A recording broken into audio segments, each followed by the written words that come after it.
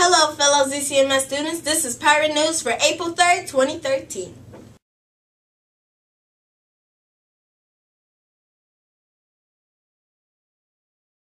What inspired you to be a teacher? Oh, wow. Oh, I have to think about that. Actually, no, not so hard. What initially inspired me without me knowing was it was my 12th grade language arts teacher. I was determined to be a doctor. I was going to be a doctor. No matter that I couldn't do math very well and science was difficult for me, I was going to be a doctor. And so literally, it was 2 weeks before I graduated, she said to me, you know what? You'd be an okay doctor, but you'd be a great teacher. And I didn't believe her. Years down the line, what am I doing? Teaching. Yeah, so Miss Richter, you were right. What did you do before you were a teacher? Oh, wow. Before I started teaching, I was actually a number of things.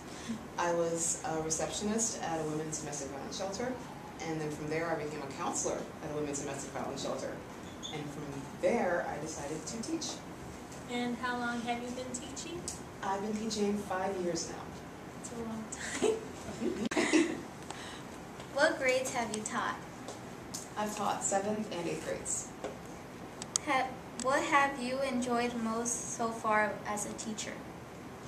I really enjoyed the different personalities. I mean, though sometimes you'll get classes that'll make you a little crazy, or sometimes we want to wake them up.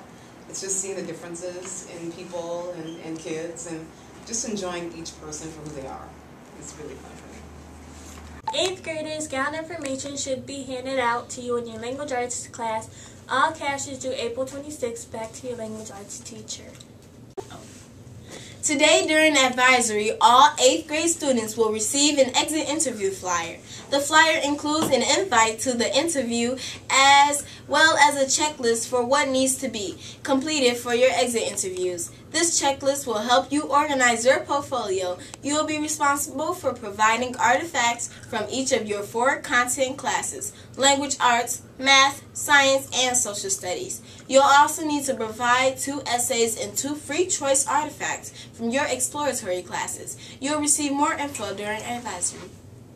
Attention all 8th graders who are going on the Springfield trip. Money from remission slips are due tomorrow. Make sure you bring them in on time. Boys volleyball tryouts will continue Thursday from 3:15 to 5 p.m. Be in the gym and ready to go. Girls soccer tryouts will continue Thursday from 3:15 to 4:45. Meet in Mr. Cunningham room with your shoes and shin guards. Do you have an interest in acting? Do you enjoy movies and theater? Are you into production and art? Then you should join Backstage at the Z, our new ZCMS drama club. Sign-up sheets are in the library for anyone interested in joining. Students invited to the Keeneline Cove field trip need to submit their permission slip and payment to the main office by this Friday. The field trip is all day, April 26th.